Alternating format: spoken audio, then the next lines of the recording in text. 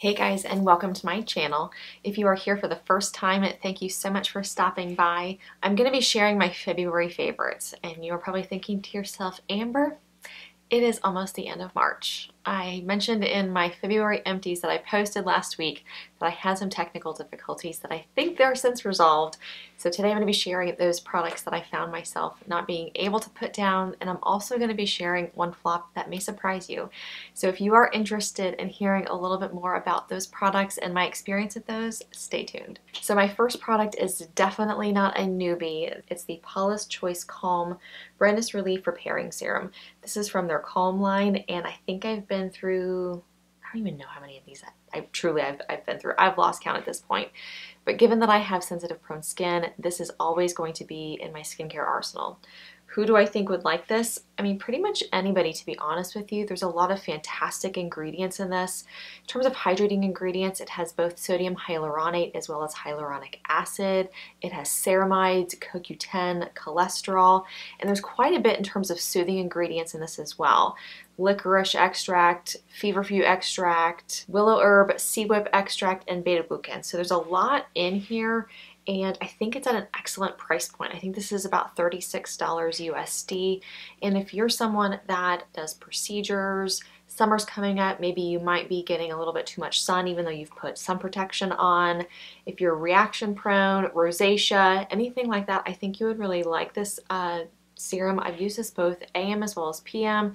I think it also really mixes well with other products, so if I want to add a booster to this, such as the Paula's Choice Niacinamide booster, or maybe an additional vitamin C serum just to kind of give this a little bit more oomph, I think that it mixes really well with those. It also layers really well under other products, and makeup also layers very well over this as well. So I'll try to include links to this product both on Paula's Choice website as well as Nordstrom. I've purchased from both places, and to be completely honest with you, I tend to pick it up from wherever has the best deal, either with gifts with purchase or samples. So definitely something I would encourage you to check out, especially if you're sensitive prone. Next up is an eyeshadow palette, and this is from Viseart. It is the Tryst palette.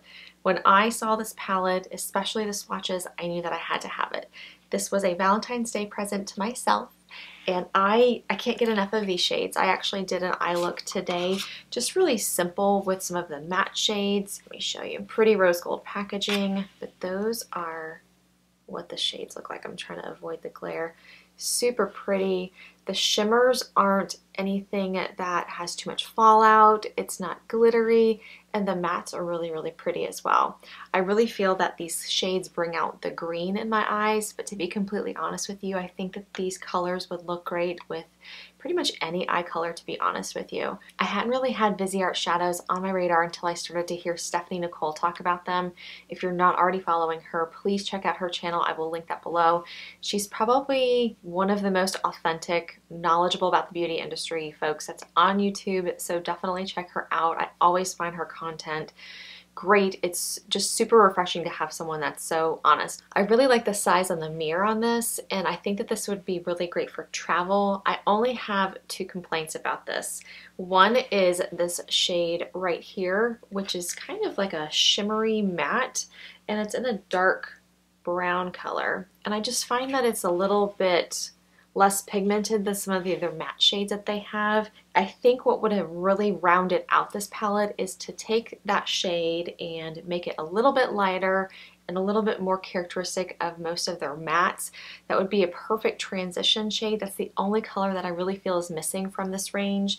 And the only other complaint that I had is that the names come on this plastic sheet, which is helpful to know the names, but I think given the price tag on this is $49 USD, I think it would have been nice to have it written on the actual product right underneath each pan. I picked this up from Beautylish, and this was actually my first purchase from them. I have a feeling I'm going to be purchasing much more going forward. free shipping if you spend $35, and it came to me relatively quickly, and I loved how it was packaged, especially since it was a gift to myself. It really did feel like I was opening up a present. It was just packaged really thoughtfully and not really characteristic of what we've been seeing lately from some of their competitors. This is now at Sephora, but I do believe that this is limited edition. If you would like a review on this palette, definitely let me know. I could do like a get ready with me. It won't be a tutorial. I'm not a makeup artist, just a bit of a beauty junkie. So let me know below if you would like to know a little bit more about my experience with this palette. So in sticking with eyeshadows, my next favorite is from Stila. This is the Shimmer and Glow liquid eyeshadow, and the shade that I picked up is Boheme. This has been a favorite that I haven't been able to put down all month. I was so excited when Stila came out with the shimmers. Initially they had the glitters, and I'm just not much of a glitter girl. I feel like for me that boat has sailed, but I do love a strategically placed shimmer on the eye. I think it just adds something really special to the eye. And the shade Boheme, I initially went into Ulta. I had a 20% off coupon that didn't exclude Prestige. And I saw Christina Brawley talk about the shade Cloud. So I swatched that one and I felt like there was a little bit too much visible glitter. But then I picked up Boheme, and this one is described as a shimmery pale lilac, whereas Cloud is described as a shimmering lavender with gold pearl. So very similar shades. And that up top right there, hope you guys can see, is Boheme. It's super pretty. One of my favorite ways to apply this is to apply a base shadow to my lids. Oftentimes it's the Bare Minerals 5-in-1 BB Advanced Cream Eyeshadow, just in kind of a regular skin tone shade. Then I will put on a transition shade, and then I will just kind of place a little bit of that on the lid, and I think it really adds something special. These last all day. If you've been watching any of my videos, you know I have no patience for reapplying my makeup as the day goes on, especially when I'm working. And I think that they're really pretty. I've had my eye on the color Grace, which I think is kind of like a warm taupe. So the next time that Stila is having a sale, or I might pick up one of these in the next Sephora VIB sale, which I am going to be doing a video on my picks, so stay tuned for that. So I do have my eye on some other shades of these. If you are currently using these and have a favorite shade, I would love to hear what it is below, so definitely let me know. So I had quite a few eye favorites this month, and this one is from Pixi. It's the Endless Silky Eye Pen, and the color is black. This came in a Skin Store advent calendar, and I had quite a few samples. It was right on the holidays, so I had quite a few things, and this just kind of sat in my drawer. Then I heard Mandy Davis MUA. If you're not following her, I will include her channel below. She was talking about this in a recent favorites, and I'm like, I think I have that. So I pulled it out of my drawer and I started using this. This is fantastic. When I initially got this, I'm like, okay, great, another black eyeliner. It's not another black eyeliner. This goes on so smoothly. I don't have to pull at my lid in order to get in there. It glides on like a dream, and this doesn't budge. Truly, it doesn't budge. When I go to take my makeup off at the end of the night, I usually use an oil or a balm cleanser, then follow with a second cleanse. I usually have to go in after all of that with a Q-tip and kind of go in around my lash line to get the last little bit. So if you are looking for an eyeliner that is not a liquid eyeliner, that's going to stay all day, really smooth going on, then definitely consider this. I think this is also at a great price point. I think Target has these for like $12. And I was on their website looking, and they had a variety of other shades. So I definitely have these on my radar. I do want to pick up some other colors. If you've used this, definitely let me know below. I would love to hear your thoughts. Alright, so those were my favorites, and as I mentioned, I had one flop that might really surprise you. This I wanted so badly to work for me. I think it's a great product, but there's just one defining feature that I couldn't get past. It's the Physicians Formula Butter Bronzer. So many people talk about this, and it really is a beautiful, beautiful bronzer. And I think it's at a great price point. It's usually $14.99. You can get it at the drugstore. They often have these on sale. I know I went to CVS I think 2 days ago, and if you spent I think $15 on Physician Formula, you got $10 extra care bucks. So there's ways to get this cheaper than the $14.99. I know that's a little bit pricier for drugstore. It blends out really beautifully and gives a really natural finish to the skin. So you might be asking yourself, well, Amber, what's the problem?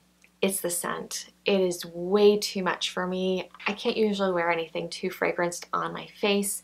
for a variety of reasons. One, I'm so prone to headaches, especially migraines, and oftentimes scents will trigger those.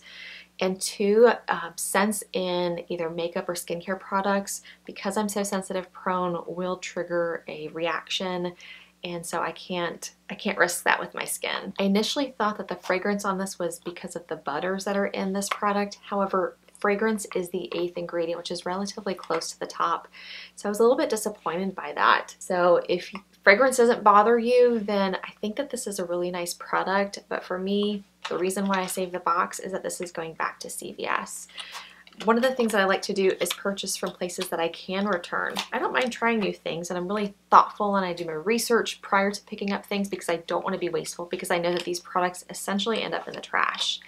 So this is going to be going back to CVS. There are some other things that I do have my eye on from Physicians Formula. If you have some that are your favorites, also definitely let me know below. Alright guys, that is it. Those were my February favorites. Thank you so much for watching and spending a little bit of your day with me. If you like this video and you like favorites in general, consider giving me a like. I am adding this to my favorites playlist, so if you enjoy watching favorites, definitely check that out as well. If you haven't yet subscribed, definitely consider subscribing. I would love to have you here again, and also consider hitting that notification bell so that you know when I'm coming out with new videos. Again, thank you so very much, and I will see you guys all very soon. Take care. Bye-bye.